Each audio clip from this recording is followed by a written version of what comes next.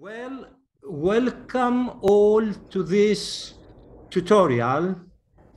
This is the last one for this academic year, and we will start again after summer. Today, we have the pleasure to have Judith Kroll with us from the University of California, Irvine. Well, first of all, Irvine has been famous here in Greece because they had this thesaurus language, lingua Graecia, or whatever it's called. And a lot of people used this tool to study classical Greek. So we are living in interesting times because Judy today will talk about brain and language and bilingualism or multilingualism. It's very interesting. It goes over the classical language acquisition or teaching and learning a foreign language because studies on this area shows us the real function of language. What is language? How do we communicate? Well, we will have the pleasure to listen to her talk, and at the end, we will talk with her and ask questions, present comments, exchange ideas. Thank you, Judy, for accepting our invitation to be with us today. Please go ahead. Thank you so very much, and thank you so very much for inviting me to participate in this seminar series. I'll say a word or two about myself. I am a psycholinguist who uses the tools of cognitive neuroscience to investigate the way people learn a second language or third language and the way their minds and brains change as a function of that. I have been doing this work for a very long time in many different places. I'm originally from New York City, and over a long career that I've had, I have worked in many different locations. I was on the faculty for a long time in Massachusetts. I then moved to Penn State, where in the middle of Pennsylvania, where I was on the faculty for 22 years, and where I was part of a group who founded a center for research that focused on bilingualism called the Center for Language Science. In 2016, I had an opportunity to move to California. I moved to California in part because all my family's here, but I also moved here because it was an amazing opportunity to study bilinguals in a place in the US where we actually have quite a lot of linguistic diversity. And what I want to do today is I want to talk about how our research program has really been shaped by encountering the diversity and variation that we see in the way individuals use their languages, however many of them that they happen to have. So what I'm going to do is I'm going to share my screen. I'm going to ask that you hold questions of clarification. You can ask questions of clarification, but if you have questions of substance, that we can talk about them at the end. I'm very happy to take your questions and have discussion. And I'm also very happy to invite you to contact me afterwards to have any further discussion should things come up then. So if it's all right, I will share my screen.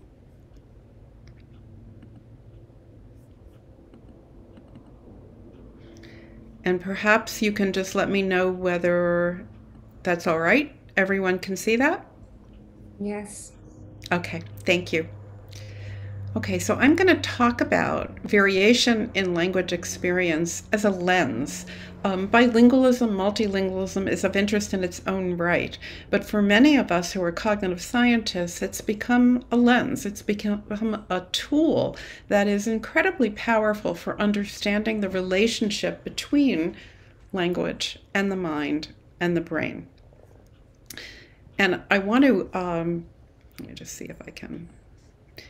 I want to start by just very quickly acknowledging the contributions of just many people over a long period of time. I've had fantastic students in my lab who've worked with me and gone on to have wonderful careers of their own. I have wonderful collaborators. When you live in places like Pennsylvania in the US for a long time and you want to study bilingualism, you need to have friends and colleagues in many places in the world who are interested in collaborating and sharing their ideas and labs with you. So I have really been very, very fortunate. And I've also been fortunate to have support from a number of different funding agencies, including the National Institutes of Health and the National Science Foundation in the US. So I'm going to preach to the choir for just a moment, but I don't need to tell you that more people in the world are bilingual than monolingual. But until fairly recently, most research on language and cognition has examined primarily monolingual speakers of a single language, and often English as the native language. And from this perspective, bilinguals have been considered to be what I'm calling special, in the sense that bilingualism has been thought to complicate the study of language, the mind, and the brain. And of course, what I'm going to do today is argue exactly the opposite. But before I do that, we need to take a moment to place this work in context. And I need to say that here in the US, and I don't want to say anything about the politics in the US now because it is so utterly upsetting and depressing that it's an entire other talk. But the politics in the US on the topic of bilingualism have been very difficult, and they have failed to support language learning and failed to support bilingualism. And we see this picture meant to be a joke, but it's not a joke, of this Uncle Sam in the US saying, I want you to speak English and English only. In 2017, the American Academy of Arts and Sciences published a very bold report. A commission on language learning published a report and stated quite strongly that English is no longer sufficient as a lingua franca, either at home or abroad.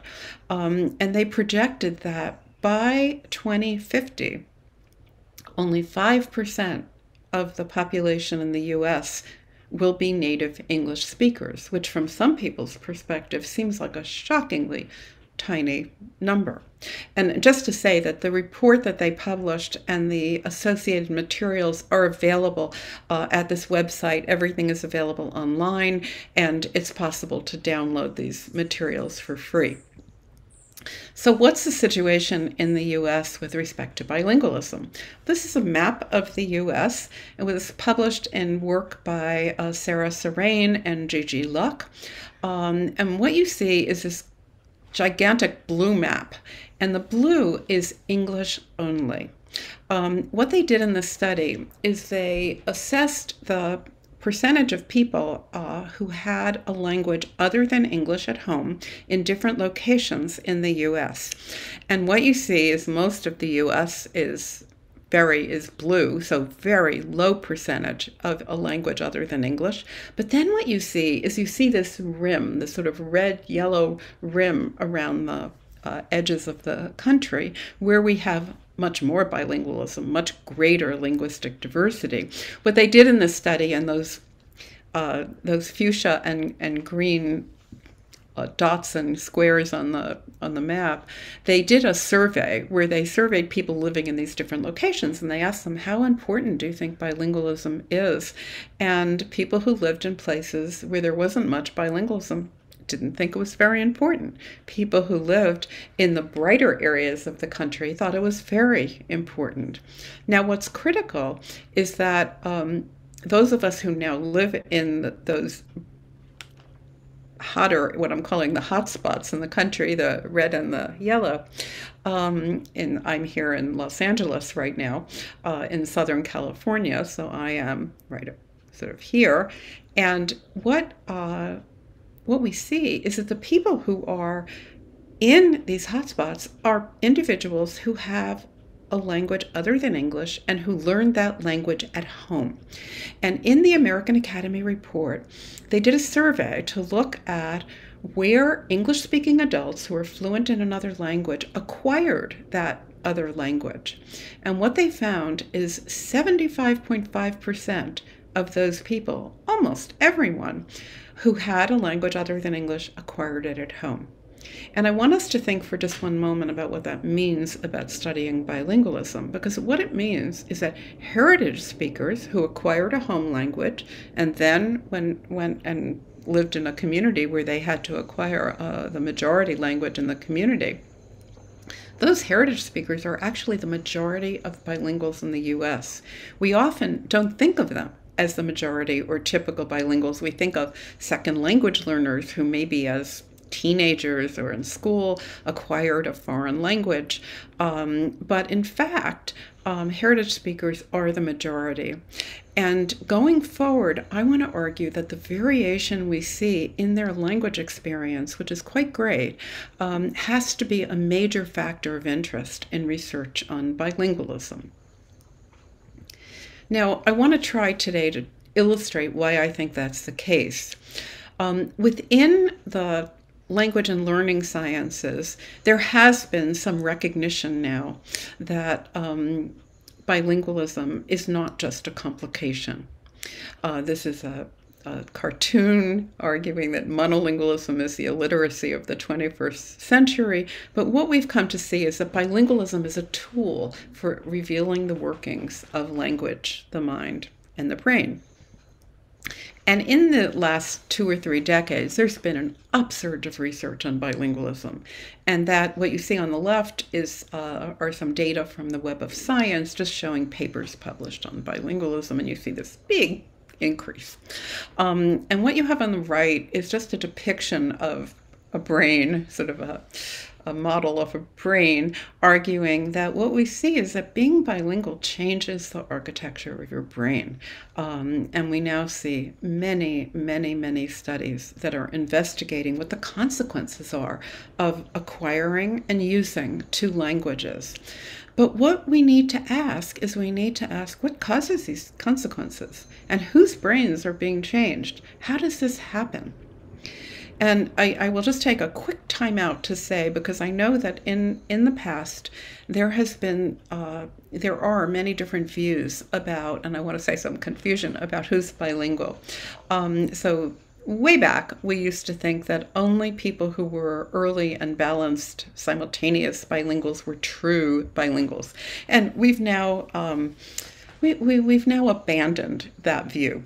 We want to embrace the variation in language experience and review studies that compare the performance of individuals who acquired the 2 languages early, some who acquired the 2 languages late, some who may have a home language and have a community language, some who are learners in process. And we're going to take every version of multiple language use as being a form of bilingualism. Individuals who use 2 spoken languages or have a spoken language and a signed language. We're going to see many, many different forms and versions of bilingualism, and we're going to be open to considering what we can learn from examining all of them. So in the press, we often see that there are reports that bilingualism is good for you, that bilingualism is good for your brain. We hear about the benefits of bilingualism. Speaking another language is good for your brain. Bilingualism is like a mental gymnasium for your brain. At the same time, we hear from those who think that these advantages or benefits have been overstated. And there's been a lot of fuss within the academic community, within the scientific community, about whether these claims that bilingualism produces positive consequences can really be trusted.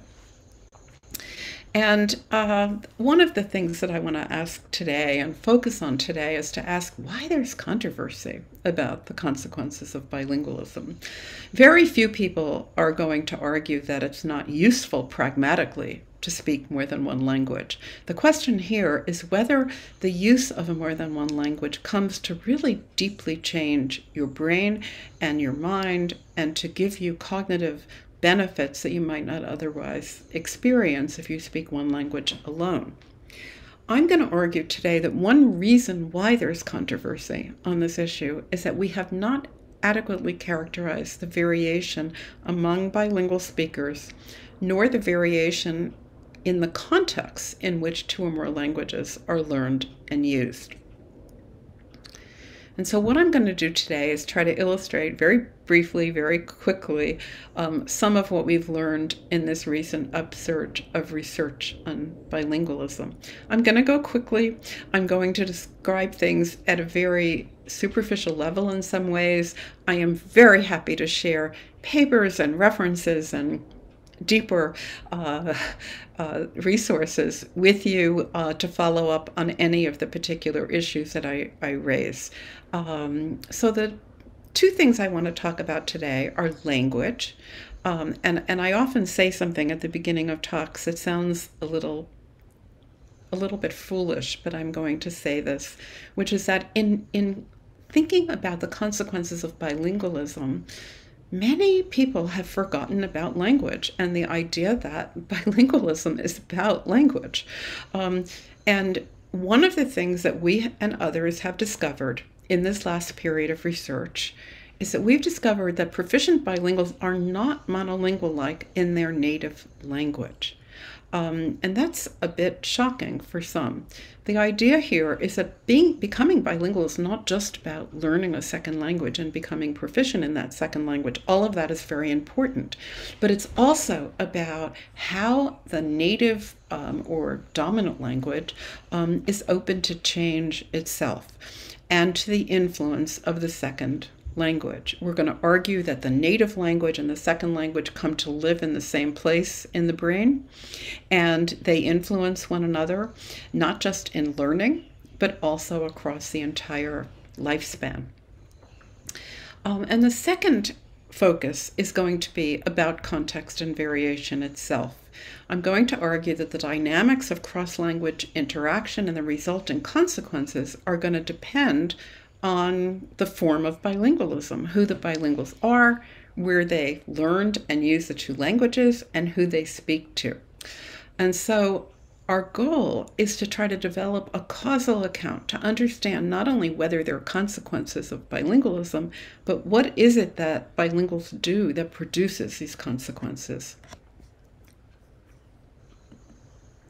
So we need to place research on bilingualism in a context that acknowledges the individual, social, and political realities of language use. We need to understand who is bilingual and how contexts for language learning and language use vary, so heritage speakers of a home language become crucial if we hope to answer this question. We are beginning to have data that demonstrates that not all bilinguals are the same, and taking those differences into account is consequential.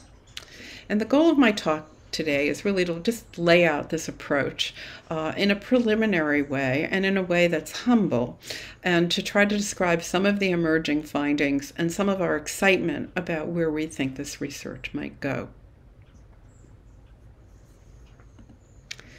So what are the consequences of bilingualism across the lifespan? I'm going to very quickly sample some of the evidence. I'm being very selective. Anyone out there who has contributed to this research, I apologize. I'm not going to be able to be comprehensive or necessarily cite everyone or cite your favorite resources, but I want to just illustrate the main points. We see early in life, in infancy, there is fantastic research on what happens to baby brains when babies are exposed to more than one language from birth. Although in the popular culture, people sometimes think, oh, that's going to confuse babies. It's going to really change in a difficult way their course of language and cognitive development. What we see is exactly the opposite.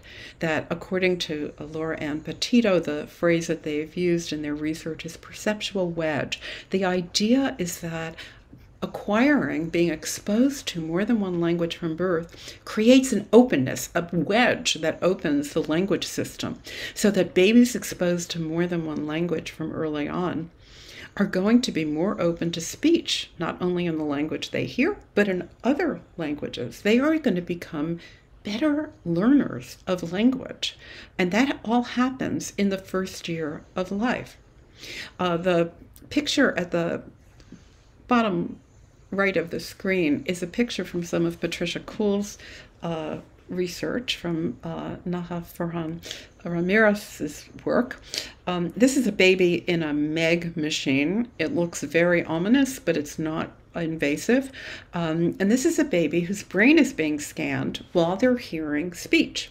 And what this research shows is that not only are the brains of bilingually exposed babies more open to speech from not only native but from non-native speech sounds, but that the babies who are exposed to more than one language also begin to develop areas of the brain that are associated with executive function, associated with the ability to navigate their way in these higher level cognitive processes.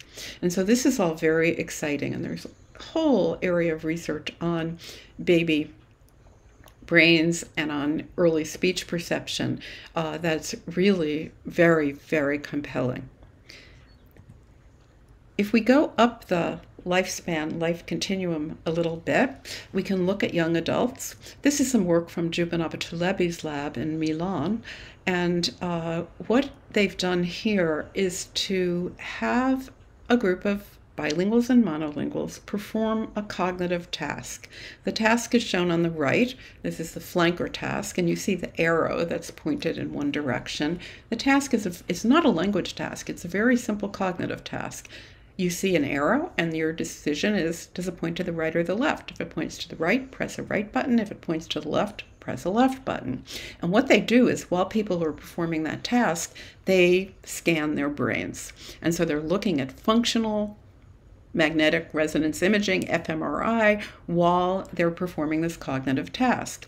And the trick in the experiment is you can take that arrow and you can surround it by other arrows that are all consistently pointing in the same direction or in conflict. So some pointing one direction, some pointing another, where it gets to be a little bit confusing.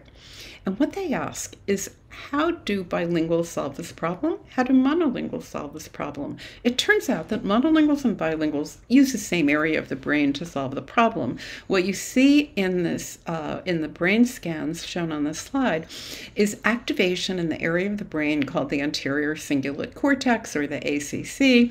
This is an area of the brain that's been associated with conflict resolution, conflict monitoring.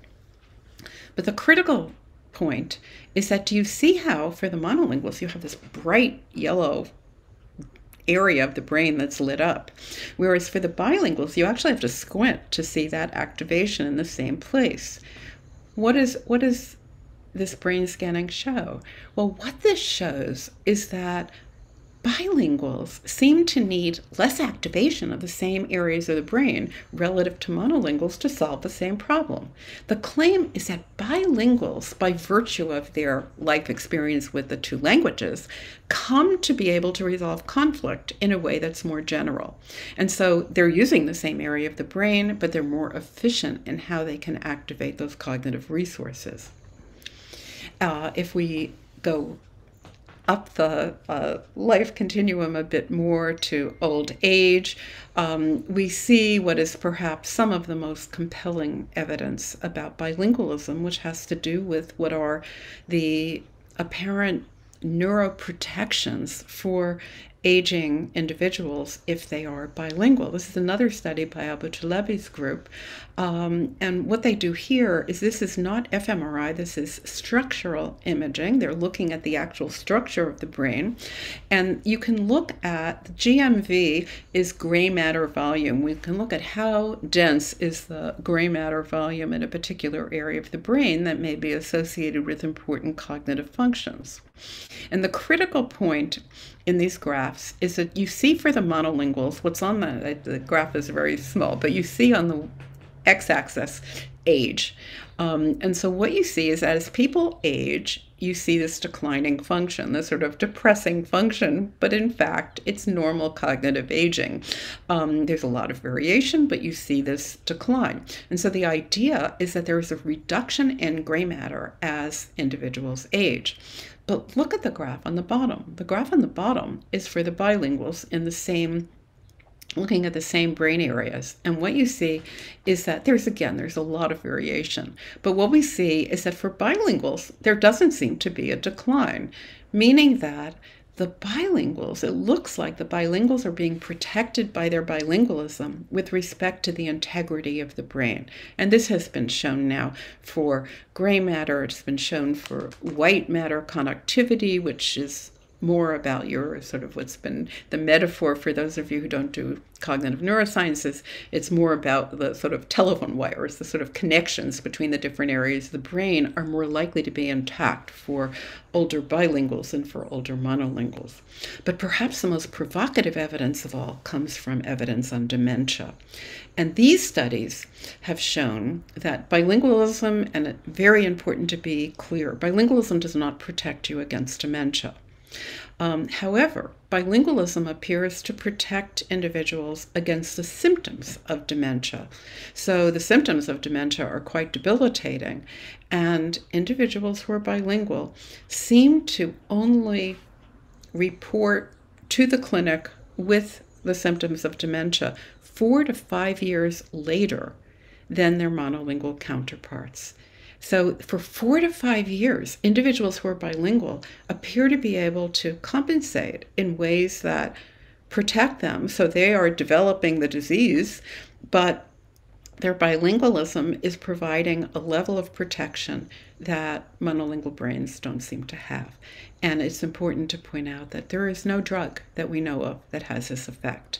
And at the point where they're diagnosed, their brains are actually more diseased than those of monolinguals, suggesting that they have been managing in the face of the disease, and that their bilingualism has provided them with a level of mental resilience that the monolinguals don't have. So what are the causal mechanisms that produce these effects? These effects are really all fantastic. And now the question is, where do they come from? It's wonderful to demonstrate them, and we can demonstrate them. We can argue about what they are and what the scope looks like, but we need to understand where we think they may come from. And the argument here is that bilingualism creates cognitive and neural reserve and resilience.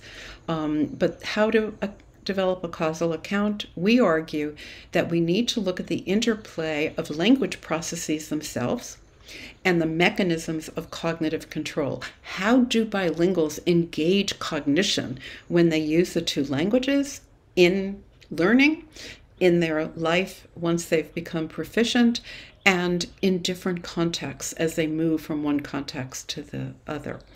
And we're going to speculate that the very same dynamics that may be involved in language immersion are actually the dynamics that are involved in resilience in the face of dementia. So a word on where we started this entire enterprise, and this is a review paper that we wrote a while ago, and it's a paper called Two Languages in Mind, Bilingualism as a Tool to Investigate Language Cognition in the Brain. And what we did in this paper is we try to ask the question, what have we learned? What have we discovered about bilingualism? Well, one of the things we've discovered, and I've often argued that this is really the most profound discovery in this last 2-decade, 3-decade period, is that both languages are always active and competing. The two languages do not act individually, separately, and ignoring one another. It's not possible for bilinguals to turn one language off. Bilinguals may not be aware that both languages are percolating at the same time, but the evidence suggests that they're both available. The second discovery, as I mentioned earlier, is that the native language changes in response to learning and using a second language. The native language is not stable. I think so much of our theorizing in linguistics and psycholinguistics has made the assumption that once you acquire a native language in early childhood, you've got it, and that's it, and that's with you for the rest of your life. And what we've learned more recently is that's simply not the case. And finally, as I've been illustrating in the examples that I just described, the consequences of bilingualism are not limited to language. They spill over to aspects of brain function and cognition. And the argument is that what we're seeing is a reflection of the consequences of how bilinguals negotiate competition more generally. And that competition is hypothesized to have come from competition across their two languages. And so how does this work? The metaphor that I and others have used is that the bilingual is a mental juggler. Both languages come online regardless of the requirement or intention to use one language alone. This is a little schematic of a Dutch English speaker trying to name a very common object in the Netherlands, a bicycle. You see bicycles everywhere. And if you're a Dutch English speaker, well, you can call it fiets, which is the word for bike in Dutch, or you can call it bike in English or in any one of the other languages that you may know. The point is that whether you're aware of it or not, we now have experimental evidence that shows quite clearly that both languages are in play and competing with one another. And so this parallel activation creates interactions. They influence one another and they also compete. Sometimes the two languages converge, where we may have cognates, for example, that are the words that refer to the same ideas in both languages, where the translations are essentially the same. Other times, very often, they conflict. There are differences in phonology, differences in grammar. There are differences at every level, and those differences conflict. And one of the things a bilingual needs to do is to juggle that information so it doesn't impede the ability to be able to speak proficiently. So the original story about all of this was really quite simple. Bilinguals draw on domain general mechanisms of cognition to keep the balls in the air. They become expert mental jugglers, and that expertise draws on cognitive resources. But the question is, how?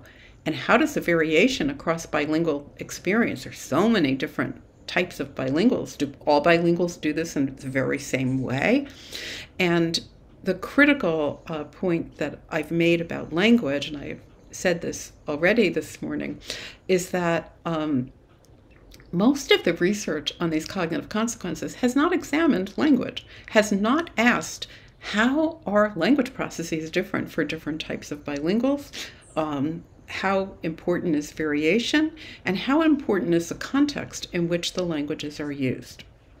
So past studies have documented these effects of the dominant first language on the second, and we know that in linguistics and in psycholinguistics, there's a very long tradition of research on language transfer, arguing that your strong first language transfers to your weaker or newer second language. And this idea is not really that, we have a lot of controversy about exactly how that works and exactly what the scope might be, but we see these effects everywhere. We see it for proficient speakers, we see it for learners, we see it for speakers whose languages are structurally distinct, like Chinese and English or American Sign Language and English, and we see it at all levels of language. We see it at the lexicon, the phonology, the grammar. In much of our research, what we've done is to turn the tables. We ask not how the first language affects the second, but how the second comes to affect the first. And so this becomes a story about the native or dominant language. And the argument that we and others have made more recently is that the regulation or control of the native or dominant language may be critical to achieving bilingual proficiency and for new adult second language learning. The native language may change as a second language is learned. And adult second language learners may, in particular, the individual differences we see among them may be related in part to the ability to undergo those changes. And in sort of colloquial American English, I use this phrase and don't want it to be misunderstood. And so I'm going to say that the L1 takes a hit. And taking a hit sounds terrible. It sounds like a bad thing, something that you'd want to stay away from. I'm going to argue that the hit is actually a good thing, that we may need to, as it were, suffer a little bit. We may need to have some, what in the memory literature has been called desirable difficulties. We may need to, in fact, endure the changes and the consequences that are imposed on us. And our native language may sometimes feel like we have attrition, or that we're more error prone and become less sensitive to the features of the L1. And what we want to argue is that these are dynamics that are normal dynamics of interaction across the two languages. They are not attrition. They are not a bad thing. They are a good thing. They are an important element in how second language proficiency comes to be. So we hypothesize that acquiring these regulation skills in the native language may at least in part be responsible for some of the cognitive consequences that have been associated with bilingualism. And I want to try to illustrate this in some experiments that we have performed. And again, I'm going to go very quickly and try to be aware of the time and just give you a little bit of a flavor of how this research is done. So one question we've asked is, how quickly in learning a second language does the effect of the second language on the first come in place? This is a study that was performed with my former graduate student, Kinsey Bice. We did this at Penn State. And this was a study that was performed with native English speakers who were enrolled in Spanish classes. Now, I'm going to almost caricature central Pennsylvania. If you live in central Pennsylvania is a very English monolingual space. There are people who live who do speak other languages. There are a lot of international students, but it's a very monolingual English place. And so here, if you sign up to take a Spanish class, you're going to hear Spanish in the class, but you're also going to have a lot of English in the environment around you. The question we had is, how permeable is your English? When does your English begin to be affected by what you're learning in Spanish? And so what we did is we asked these students to perform a lexical decision task. Lexical decision is a psycholinguistic task where you're shown, it's very simple at the lexical level, you're just shown a string of letters and you're asked, is this a real word in this language? And sometimes it is and sometimes it's not. And you just press a button one way or the other. And the twist in this experiment is that we sometimes had words in English that were cognates with their translations in Spanish. So for example, you could have a word like tomato in English, which is cognate with tomate in Spanish. You could have a word in English like book, which is not a cognate, where the translation in Spanish is libro. The question is, if you are just processing English, which is your native language, does the Spanish come to affect your English? Now, what we did is we compared monolingual speakers of English in this very monolingual place who have no reason to know any Spanish with learners who were at very early stages of learning Spanish. Some learners were right in the very first semester of learning Spanish. Others were a little bit farther along. We looked at the time it took them to press a button, yes or no, is this word in English real word? Is this string of letters a real word? What we found is that behaviorally, the learners looked like monolinguals. It looked behaviorally like there was no effect of the Spanish that they were learning. But then we looked at their brain. We used event-related potentials. We used electrophysiology, and I'm not going to have time today to go into the details of this particular neuroscience method, but essentially it's looking at brain waves. And we asked the question is, does brain activity reflect this influence? And what we found is that it does. And what you see is that what you have on the left are monolinguals, you have beginning learners, and you have intermediate learners. For our purpose today, the critical thing is what happens between that red and black line. And what you see, the red are the non-cognates, or like book libro, and the black are the cognates, the words like tomato and tomate. And what you see is that you begin to see separation between the lines, and that separation is significant once you get to be an intermediate learner.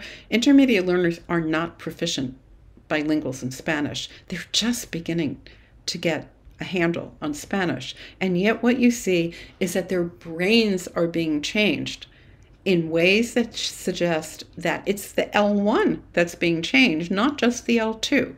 This is performance in English for these native English speakers. And their English, although they may not be aware of it, is coming to be affected by what they know in Spanish. So the idea here is becoming bilingual is not just about learning the L2, it's also about the way the dominant language changes. And we've looked at this in a variety of different ways in two particular contexts in which we argue that the native language may take what I'm calling a hit. One is when learners are immersed in an L2 environment during study abroad or travel. So if you're an international student and you're studying elsewhere, the question is we can ask, what happens to your native language? We can also simulate this in the laboratory when bilinguals are asked to speak their L1 after they've spoken the L2 for a while. And I'm going to, again, just try to very briefly illustrate this. This is a study that was performed with a former graduate student at Penn State, Jared Link, who went to Salamanca, Spain, because he had been an international student on study abroad in Salamanca. And we looked at individuals who were intermediate learners of Spanish, native English speakers, intermediate learners of Spanish. They were not proficient in Spanish. So they are dominant in English as a native language. They traveled to Spain, hopefully to become more proficient in Spanish. And we compared their performance to performance of native English speakers in Pennsylvania learning Spanish as a second language. And what we see in these studies, and I'm just going to present a little snippet of the data, but what we see in these studies is that the native language, English, is suppressed when the learners are in the second language Spanish environment. And here's how we did it. In this study, we asked one of the tasks among many we asked our participants to perform was a semantic verbal fluency or category fluency task. What happens in this kind of experiment is you say to someone, I'm going to name a category, and in the next 30 seconds, I want you to simply say all the exemplars of a category you can think of as quickly as possible. So it's a game you can play at a party, and you say to someone, fruit, and then they say, apple, pear, banana, lemon. I've just illustrated it here in this picture.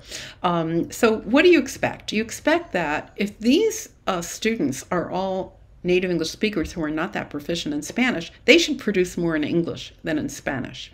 And that's what happens. Do you see how the English bars are higher than the Spanish bars? They produce more in English. And in Spanish, what you see is that the black filled bars are higher than the open bars. What that means, it's good. It means that the students who were immersed in Spain could produce more Spanish than the students who were just in the classroom. So that's a point for study abroad for international travel. The critical data in this study are on the left. And what we see here is performance in English, which is their native language. And do you see how the black bar is lower than the empty bar? Well, what does that mean? It means that the immersed learners, these individuals who were in Spain, could speak less English when they were in Spain. Their English was suppressed, even though English was their dominant language. And so what it suggests is that the English is taking a hit. There's something that changes in your native language when you're in this condition where you're exposed to the second language. Now, is this permanent? No. When they return, it pops back. Is this attrition? Not really. This is a dynamic change that occurs as a function of changing your environment. We have much, much more evidence for this in the laboratory, where we perform experiments and ask people to speak their L1 or speak their L2. The data on the right are quite striking because these are proficient bilinguals in the Netherlands. What we have here are we have data where Dutch-English bilinguals spoke Dutch or English in response to seeing a picture. And we just said, what's the name of that picture? Very, very simple task. And as you would expect, if you're a Dutch-English bilingual, even though you may be very proficient in English as a second language, Dutch is your native language and your dominant language. You should be faster to speak Dutch than to speak English. And if you look at the blue bars in this graph, you see the blue here on the left and the blue on the right. This is L1, which is Dutch. L2 is English. You see the Dutch is faster than the English. It should be. But then what happens if I mix the two languages together and I give you a cue that tells you whether you should be speaking Dutch or whether you should be speaking English, but from moment to moment you don't know which language you're going to speak?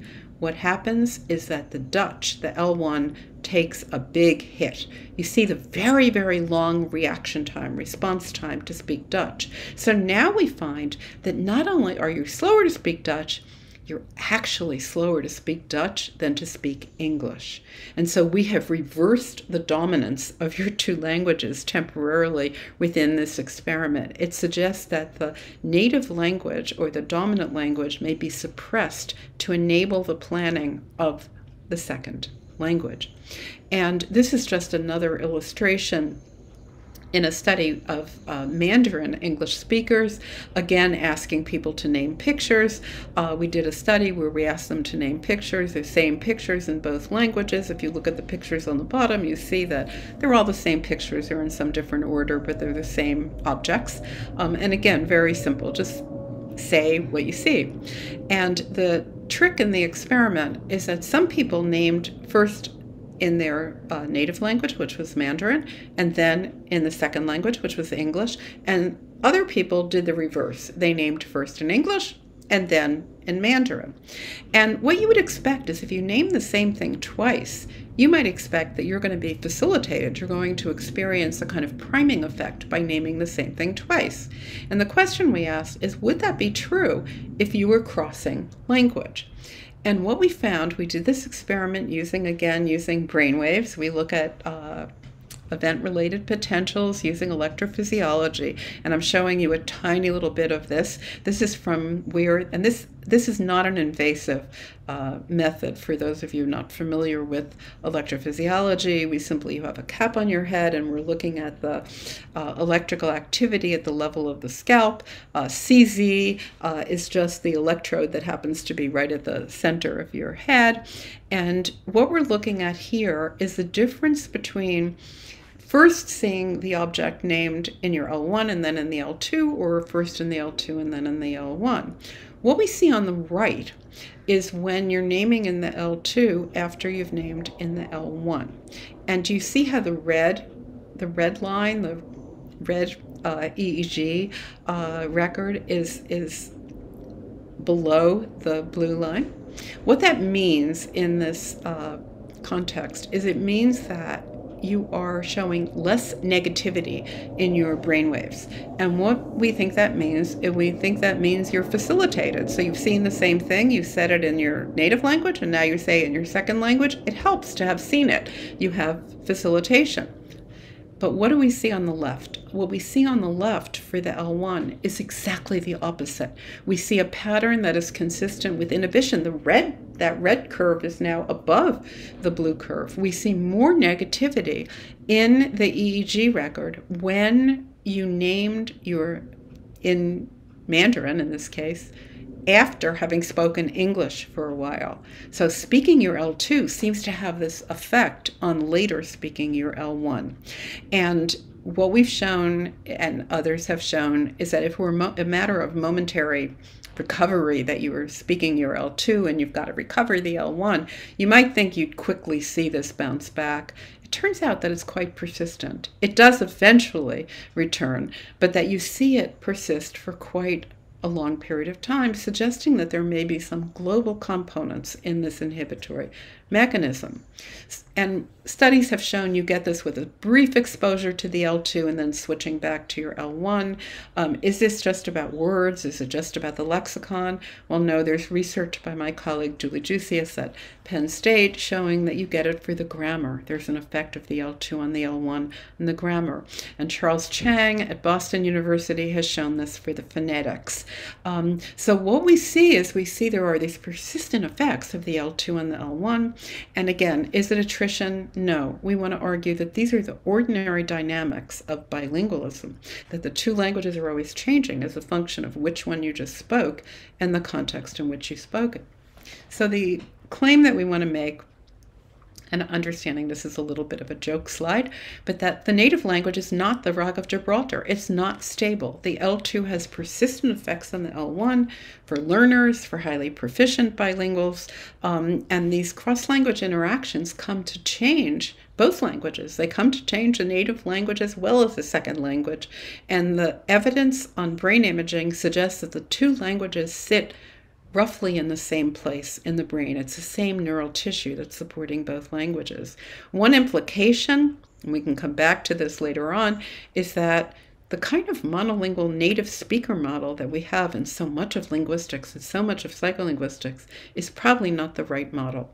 That the goal of certainly for adult L2 learners, the L2 learner needs to become not a native speaker, monolingual speaker of the other language. They need to become a bilingual speaker. And the idea that this may not be just about individuals, but also about context, has been articulated in a very important framework published by David Green and Jubin Abicalebi, who we've mentioned earlier today, and in something that they call the adaptive control hypothesis. The idea is that the way two languages are used actively is going to impose demands that create distinct profiles of bilingual cognition. And different forms of bilingualism are going to have the consequence of tuning the neural networks that support language use. Some bilinguals code switch frequently, others don't. Some bilinguals use two languages that have similar form, others do not. In all cases, bilinguals are going to have more competition than monolinguals, but the way that competition is manifest is going to be different for different types of bilinguals. And some of these conditions may produce cognitive consequences of the sort that we've mentioned, others may not. We need to understand when they do and when they don't. So I want to ask, in this final portion of the talk, I want to ask what language processes might affect regulation and coordination of these cognitive resources. Code switching certainly may be one of them. Social networks and language decision-making. People live in social communities. Those social communities determine who you speak with and which languages you speak with them. And this has just been investigated in the recent, sociolinguists have been looking at this for many, many, many years. Psycholinguists, cognitive neuroscientists have just begun to take seriously the idea that we live in a social world and we need to take into account that social context. I've already talked a little bit about language immersion being important, and one of the things I want to say about language immersion is that language immersion is not just the situation where a person goes from their L1 environment to their L2 environment. We are all immersed all the time. Some of us live in contexts where we're bilingual and everyone in the environment speaks the same languages. Some of us are immersed in contexts where there are people who speak languages that we don't speak, or we speak languages that they don't speak. And so we have to think about immersion in a much broader sense than we have in the previous literature. Finally, there's an issue about linguistic diversity. Some live in environments like the caricature I've given you of central Pennsylvania, monolingual English, English only. Other people live in environments like the one I live in here in Southern California, where lots of other languages are spoken. You walk down the street, you hear Spanish, you hear Korean, you hear Mandarin, you hear Vietnamese. So the point is that we're in an environment, whether or not you speak those languages, you hear them. And we need to understand what the consequence of the ambient linguistic environment might be. So very, very quickly, I want to try to illustrate this, and then I will wrap up and leave some time for questions. So code switching. Code switching is, of course, a topic unto itself. There is a lot to say about code switching, and I'm not going to be able to cover that today. One of the important things about code switching is that it may be one of the most misunderstood and sources of mythology about bilingualism. Many people out in the public think, oh, if people code switch, it's a deficit. It means that you don't have the words, or you don't have the sentences, or you don't have the knowledge. And what we know now is nothing could be less true, that code switching is a finely tuned skill. It's a kind of athleticism. And the picture I have of it here is the idea of having tango dancers who have aligned to one another and learned to dance with one another. Well, code switching may in fact be a kind of linguistic tango. It may be, that kind of alignment may be in fact an index of this language regulation that I've been talking about. We don't know much about how the richness of the linguistic or cultural context affects that tuning, but studies are beginning to investigate that issue. So how does code switching affect coordination? In one study performed by Melinda Fricke, who was a former postdoc working with Julie Ducius and myself when we were at Penn State, we asked this question by asking the question of what bilinguals hear in the environment that might cue them, that might tip them off that a code switch is about to occur. And models of alignment in psycholinguistics assume that speakers and listeners align to each other, they entrain to one another so that they begin to be able to predict what's going to come up. The idea in this study was that in fact, bilinguals who code switch may begin to generate predictions about upcoming code switch speech on the basis of very subtle phonetic cues they hear in the discourse. And what we did in this study is we did a corpus analysis, and then we did an eye tracking study. I don't have time today to go into all the details, but basically for Spanish-English bilinguals, what we were able to show is that speech rate slows down prior to a code switch. English becomes more Spanish-like. You then look at bilinguals who are presented with these subtle cues, and it turns out they can more effectively predict. They can exploit that phonetic information to predict that a switch is coming up. But not all bilinguals code switch. Some bilinguals do, some don't. Some are dominant in their native language, some become dominant. Heritage speakers who have a home language other than the community language often become dominant in the community language by virtue of circumstance. They have to go to school and be educated in the community language.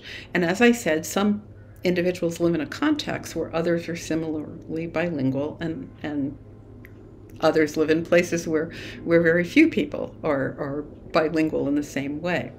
In a recent study led by Annie Beatty Martinez, who is currently a postdoctoral fellow at McGill University, she led a study where we asked this question about bilinguals who were all proficient speakers of Spanish and English. They were native Spanish speakers who were proficient in English as a second language.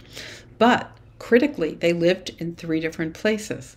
One group lived in Granada, Spain. In Granada, Spain, proficient Spanish-English bilinguals at the university can speak both languages, use both languages very well. However, the 2 languages are used separately. Spanish is used as the language of the community, as the language of the home, and English is used as the language of work or the language of schooling. And most of these bilinguals in Granada do not code switch with one another. In contrast, in San Juan, Puerto Rico, we see a situation where people are proficient Spanish, English bilinguals, but either language can be used opportunistically. There's a lot of code switching, and there's not so much separation between home and community and work and school.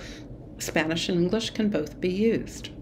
And then we see this environment that I've talked about already today, State College, Pennsylvania. At Penn State, in central Pennsylvania, which is this very monolingual English space, that what we see is that if you're an international student, if you're a person who speaks, a U.S. student from Puerto Rico, for example, who speaks Spanish, you can't assume that everyone on that campus is going to be able to speak Spanish with you. In fact, there are very few Spanish speakers at Penn State. So what you see is that individuals who are immersed in English as their L2, but where Spanish is their L1, are going to have to monitor the environment for with whom they can speak Spanish. And so they're going to have diverse conversational exchanges in which language membership is going to be crucial. It turns out that these contexts are critically important for understanding how bilinguals, all of whom are proficient Spanish-English bilinguals, recruit cognitive resources. And the way we looked at this was using a cognitive task that's been used to assess executive function and cognitive control. I don't have time today to go into this in gory detail, but here's the idea. The idea is that we can assess cognitively how well you can be cued to expect that an event is coming, make a prediction. It's called the AX-CPT, AX Continuous Performance Task, and it's been used to look at how cognitive mechanisms may be controlled either proactively, what's coming up, or reactively, what came up that needs to be ignored. And so the idea is that you perform this little cognitive task, and most of the time you get to, if you see an A, you expect an X, but sometimes you see a Y. And so what you can do is you can assess this cognitive control and then ask the question, how is it engaged when bilinguals in these different contexts are just doing this simple picture naming task that we've talked about already? So what do we see? I'm showing you only a little bit of the data. The data here, and you don't need to worry about the meaning of all the measures here, but AY error is a measure of proactive control. It's a measure of how well can you predict what's coming up. What we see is a really interesting finding in this study was for these Spanish-English bilinguals at Penn State, in State College, where they were immersed, and when they have high proactive control, they can maintain Spanish.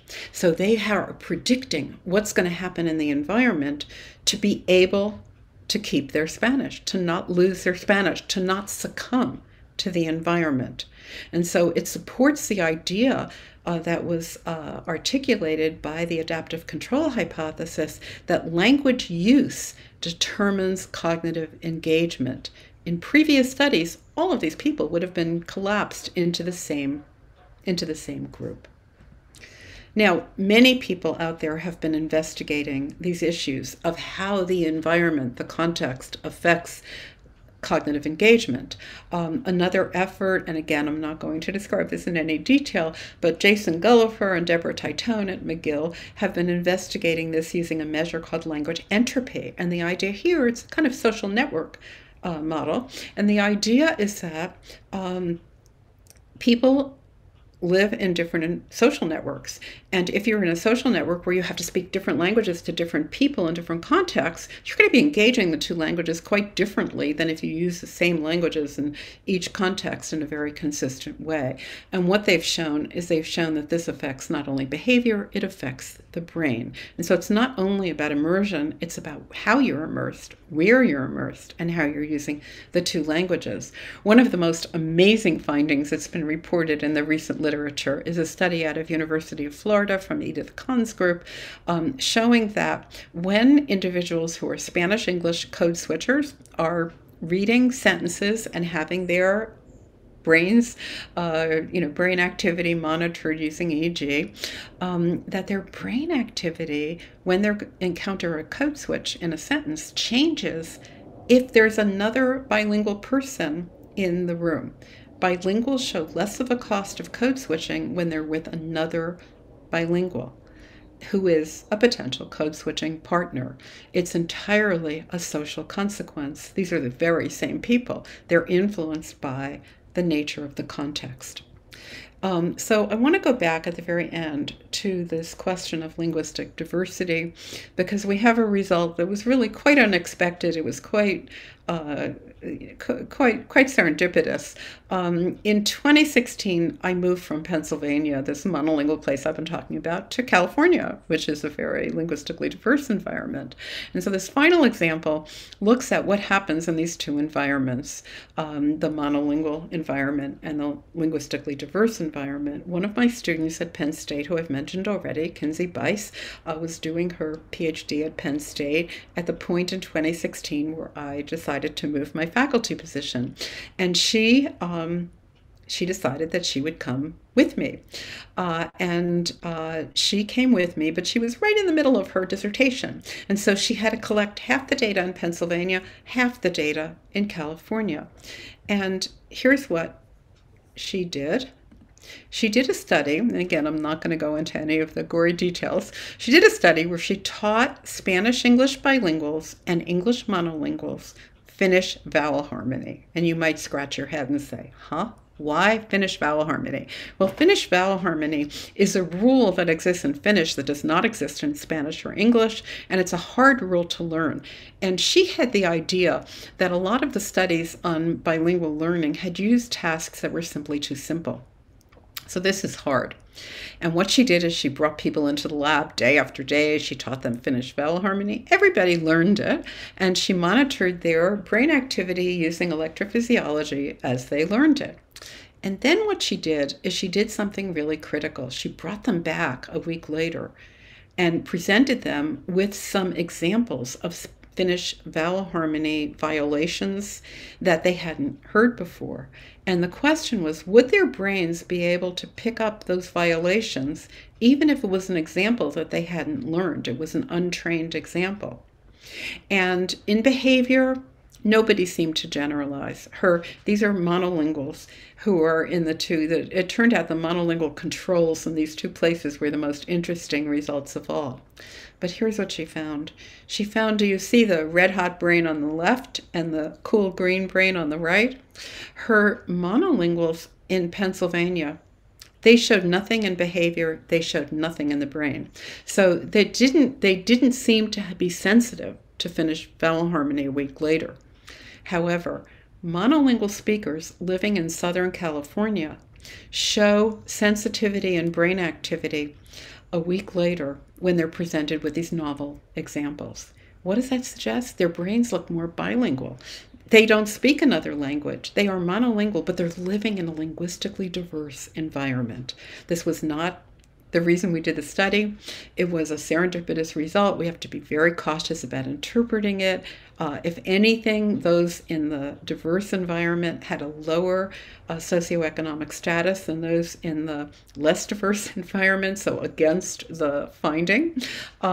So once the pandemic is really over, we're very, very eager to investigate just what the consequence of this linguistic diversity is on learning and language processing. But it's very exciting because it suggests that living in a linguistically diverse environment may really facilitate new learning. So, wrapping it up, coming back to the controversy that I mentioned at the start, our question is, how can we begin to understand the causal mechanisms that underlie these consequences of bilingualism? We hypothesize that the regulation of the native or dominant language is crucial. I've tried to convince you that it happens, that we see evidence for it, and now the trick is to try to connect that evidence to these cognitive consequences. We see that these consequences vary dramatically for proficient bilinguals in different interactional contexts, and even for monolingual speakers who happen to find themselves in contexts that vary in linguistic and cultural diversity. So language immersion, again, is not just about the L2. To bring it together, we think we need to capture the social and linguistic diversity of language to develop models that account for these dynamic changes that occur across interactional contexts. The findings I've reported in a very preliminary way point to a set of possible mechanisms for understanding the consequences of bilingualism and how what bilinguals do with language may produce cognitive and neural change. So it's not just that there are different types of bilinguals and monolinguals, but those differences have implications for how linguistic and cognitive resources are engaged.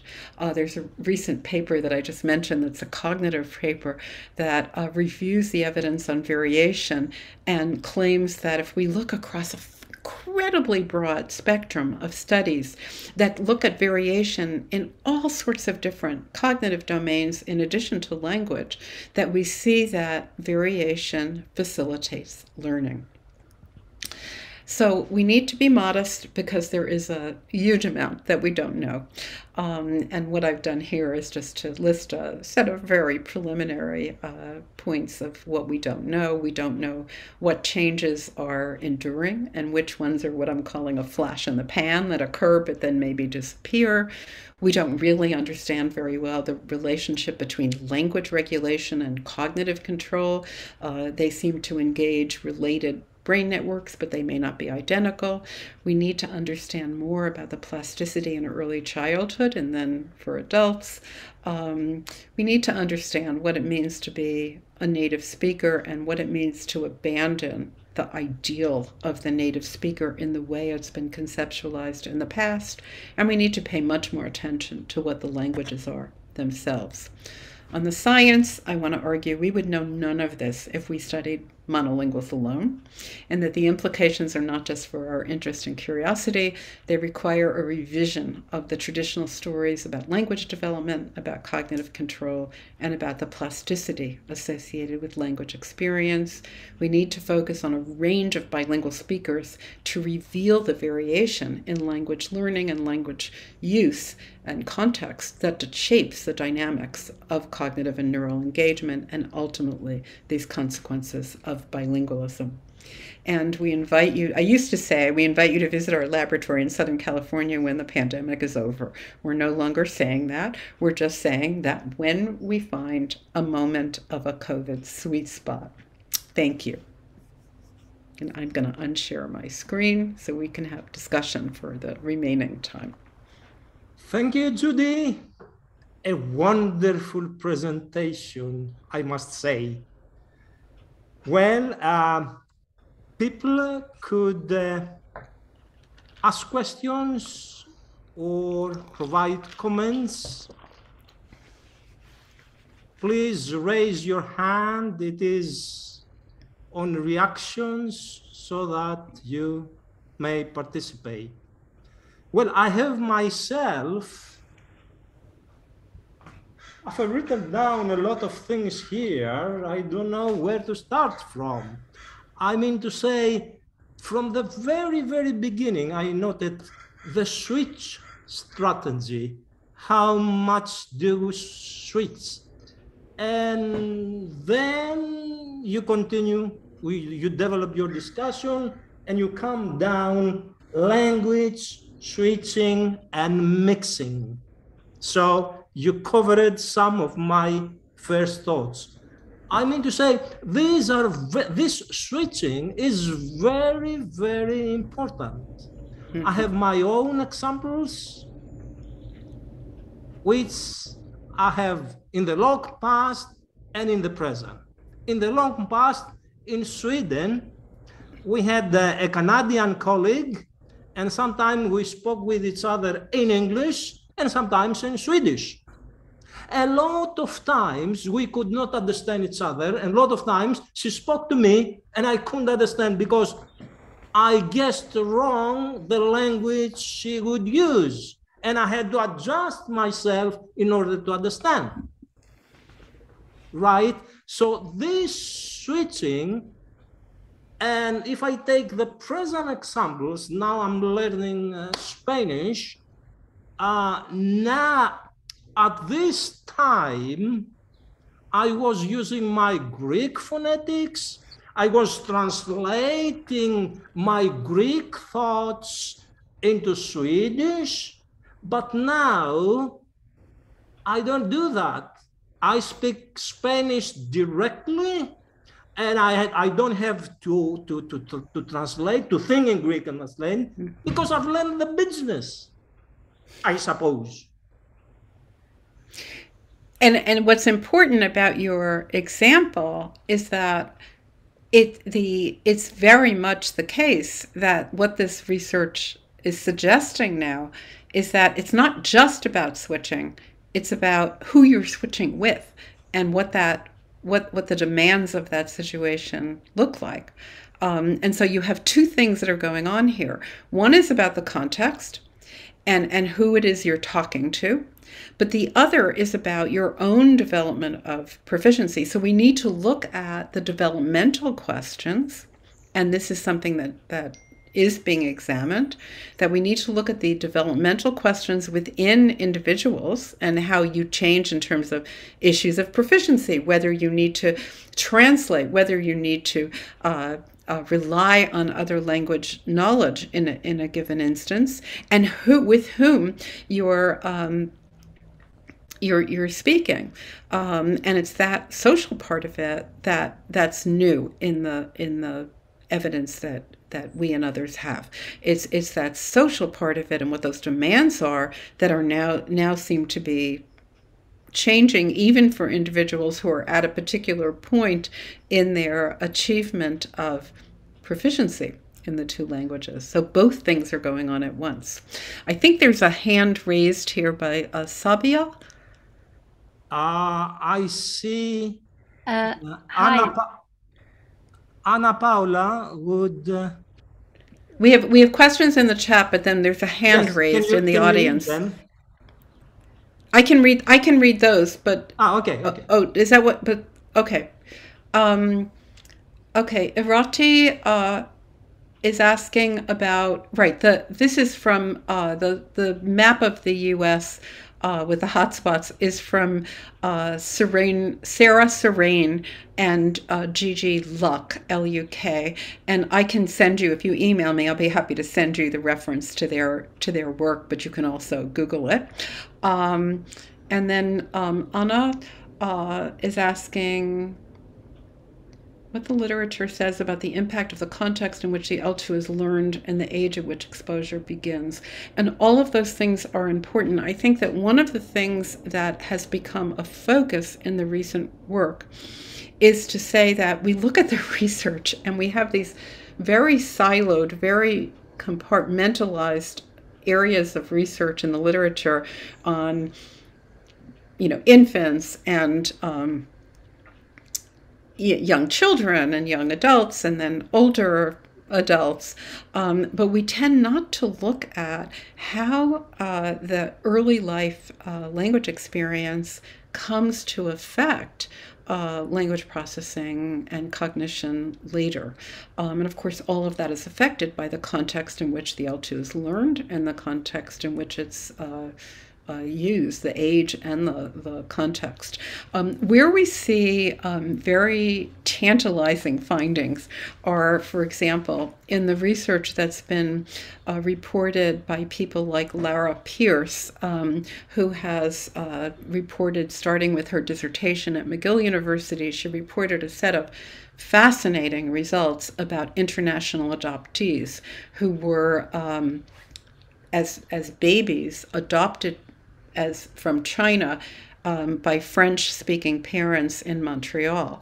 And her studies show that if you look at these individuals when they become teenagers or young adults, that behaviorally, they have no memory of the Chinese at all. There's no conscious awareness of then what they heard was only in the first year of life before they were adopted. And what she shows is that if you look at their brains, that what you see is that their brains, they're not exactly like bilingual brains, but they're somewhere between monolingual and bilingual brains. So the point is that there is something left of this early language exposure and of this early experience. And one of the things that we're investigating in my lab right now is that we are beginning to look at the experience of different types of heritage speakers who've had different types of early home experience. And so, for example, in one study, we have data showing that the language in which heritage speakers acquire literacy. So, for example, for Spanish English speakers, if they learn to read in Spanish or in English, seems to affect their grammatical processing in the two languages when they're young adults. And we've just begun investigating these issues. So I think understanding what these consequences are, how the age effect plays out, and also how the context manifests itself is going to be crucially important. Okay, Sabia has a question. Hi, yes, thank you so much for the very interesting talk.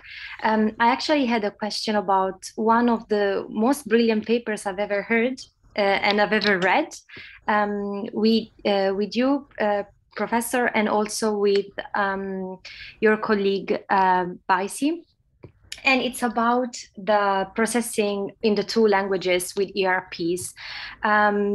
Basically, I was interested in one of the claims that were made that basically bilinguals use the same underlying mechanism to process both languages. However, there is increasing research using EEG and looking at processing profiles where they look at the processing profile in DL1 and then in DL2, and they find that people show differential response dominances. So for instance, an N400 in DL1 and then a P600 as a processing profile in DL2. And I was wondering to what extent can we actually disentangle the two, because these two processing profiles are attributed to potentially sensitivity to specific properties of a stimulus.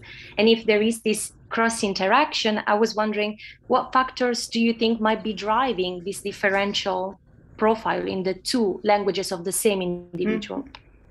Yeah, I think it's a really good question, and it's an area of research that I think is very open to investigation. The study that you mentioned is one that Kenzie Bice and I published that I didn't talk about today, where we looked at these different N4 P6 components in grammatical processing.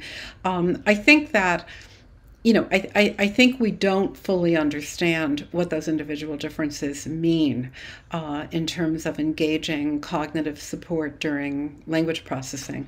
And my sense is that we need to focus on both. We really need to put all of this together. So we need to focus both on what those individual differences mean within and across the two languages.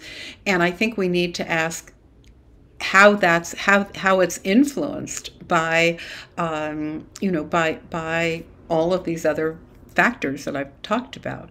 I think that if you can show in that Edith Kahn study that I mentioned on code switching, if you can show that what we see in these components in the ERP is affected by who's sitting next to you, then it means that we have a really hard task to perform now, because we really need to figure out how to characterize both the people and the environments.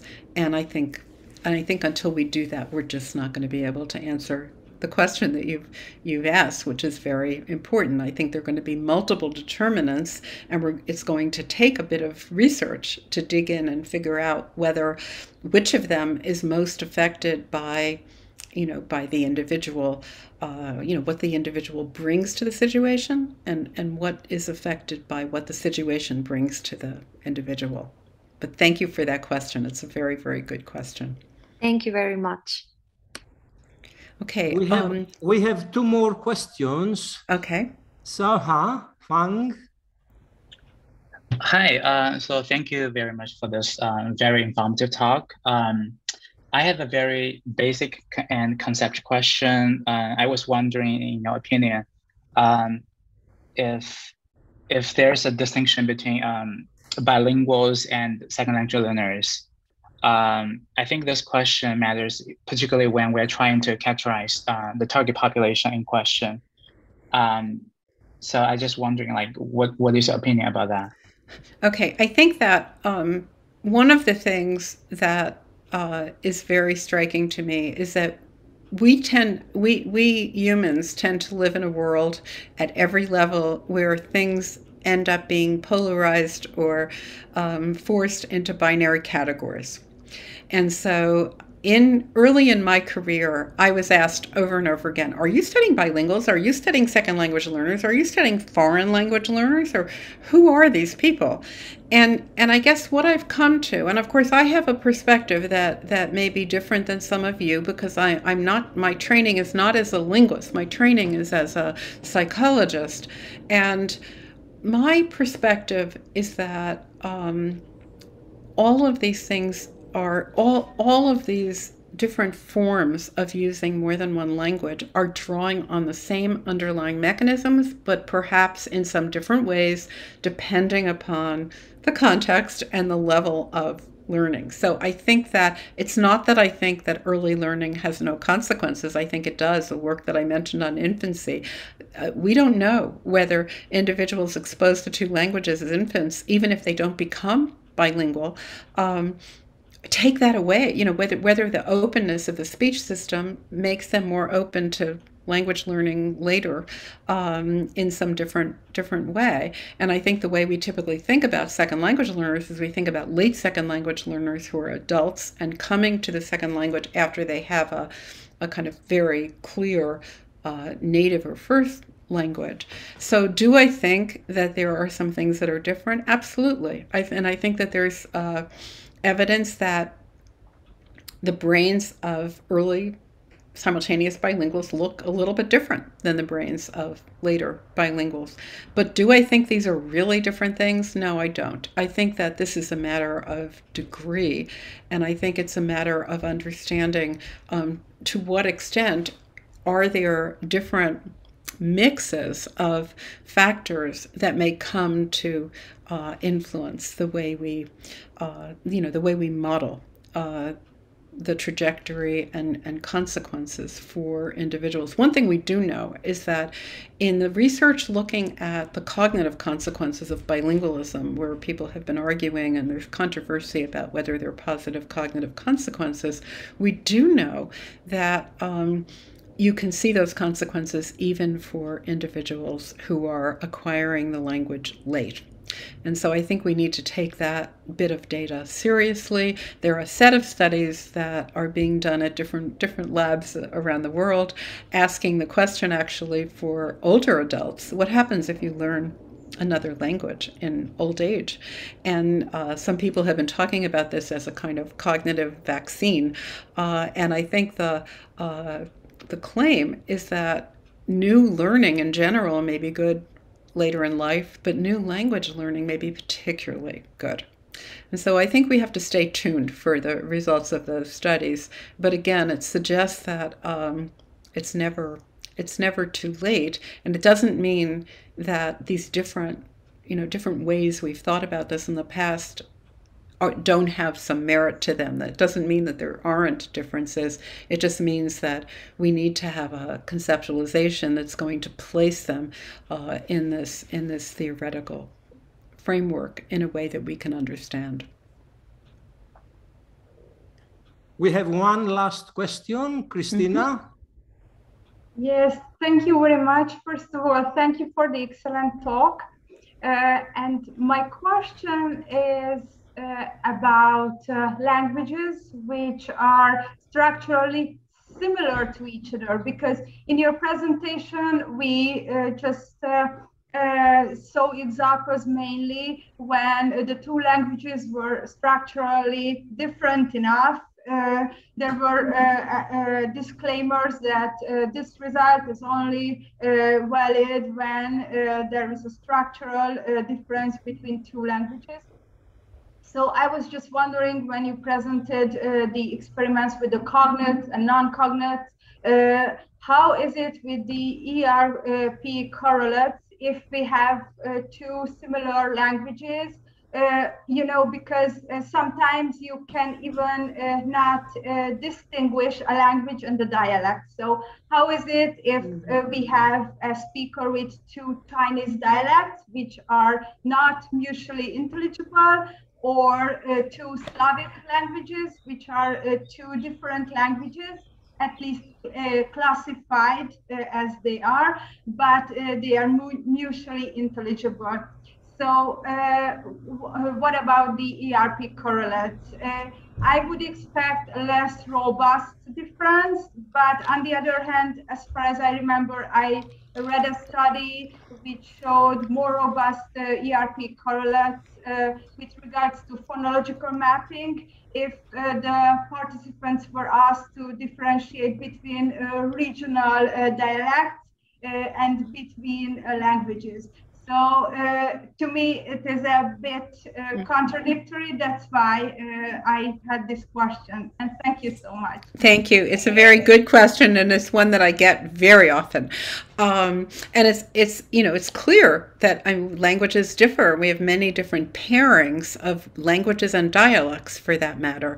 And I think that the answer I have to the question is that it's not that I don't think language difference matters. I think it does matter. I think there are differences and may matter structurally, typologically, whether you have the same writing systems or not. I mean, whether you have, we've done this work on sign language for bimodal bilinguals where, you know, it's an entire one language is spoken with, articulated with the hands.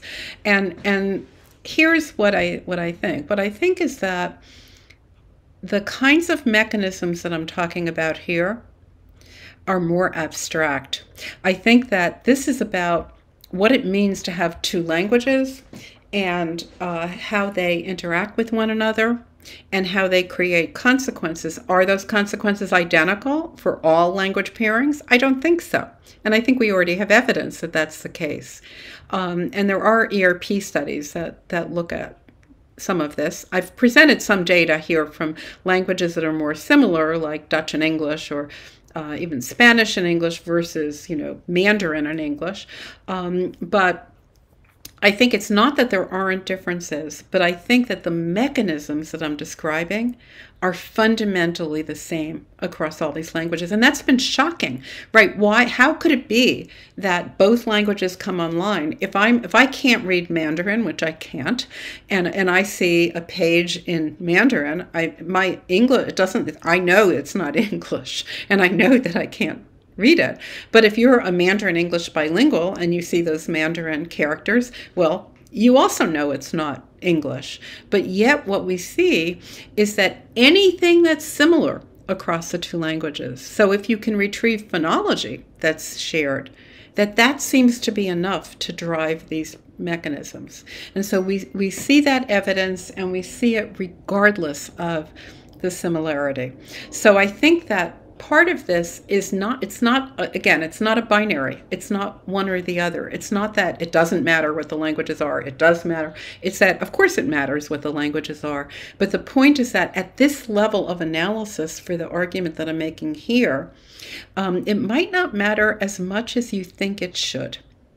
And I think that is a profound thing to say, because it means that there's something in the minds and brains of speakers of more than one language that is blind and deaf to the properties of the other language in this way, which is telling us something about bilingualism. And you know, I think that there are different ways that we might, the research questions might start at different places to really dig into the question of how these language differences manifest themselves. And so I think it's a really important question, and I think it's one that we're beginning to understand a little bit. But I will say that I do think that there are some bilingual general or multilingual general phenomena that may supersede those structural differences. Thank you for the question. Thank you. Well, Judy, I have one last question. Can you take it? Yeah, sure.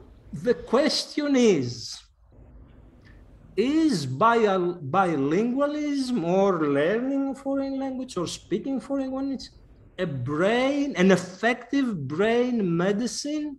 Yes, I would like to believe it. But what is the difference between this medicine and doing mathematics? And that's the question that's being asked everywhere. Or a lot of other. What's the difference between being an athlete and doing exercise and increasing your your stamina that way? And I think the idea here is that these are different illustrations of neuroplasticity. And bilingualism affects the brain and mind in ways that are similar and different than becoming a musician or playing video games at a very high level, or being a super athlete. And it doesn't mean that all of these vaccines are going to have the same effect, and it doesn't mean they're all going to have the same effect on individuals. I mean, there's variation there as well. But what we know from the recent studies that have looked at the consequences of language training, new language learning, especially for older adults. And older adults are very critical in some ways because of their greater vulnerability. And what we see is that language seems to have a greater impact than other domains of learning and other types of vaccines. And so is it that we're living at a time where the issue of which vaccine is the best is a big issue. But I think that I think we don't know. Okay. Even if we agree, one person who uses the second language a lot, you have a person A using the foreign language a lot, and another person not using the foreign language, being a bilingual. The first person exercises every day. Exactly. And the other, absolutely. So bilingualism is not per se the medicine. That's exactly the point. That's exactly the point. The point is it's the way you use it. When we speak foreign language, when we speak our native language, we don't exercise a lot or we don't get tired. But when we speak a foreign language, we exercise more and we get more tired. No, that's exactly the point. That's good. That's good. And being tired is when I say a hit is being tired can be good. Yes. Thank you very much for this. We have a continuation after your presentation, during and after your presentation. I've thought a good title. Code switching and language interactions. To summarize your research and your findings. We will come back and talk about this or other things. Now we are planning to come with publications and volumes, and you will be asked and very welcome to talk about this switching and language interaction and those things. Thank you very much. Thank you. Thank you for having me. We have some announcements. First, we have upgraded our site, which is not functioning as properly as we would like to, but we are improving it. And then we have the next conference in Paris in October, and you are very welcome. And Philippe Martin, Philippe, are you here? I am still here, yeah. Good. Philippe will say he will be the chair of the conference, and just the word is yours, Philippe. what I have to say that if you haven't been to Paris recently, there is an opportunity to attend this conference. It's going to be the largest ExLing conference. I think Professor Bottinis organized that for almost 20 years, right, Antonis? Yes. And so it's going to take place, like I said, in Paris, and be hosted by, there are about 13 universities in Paris, but it's going to be hosted by something, the university called Paris-Cité, which is a new congregation of two former universities.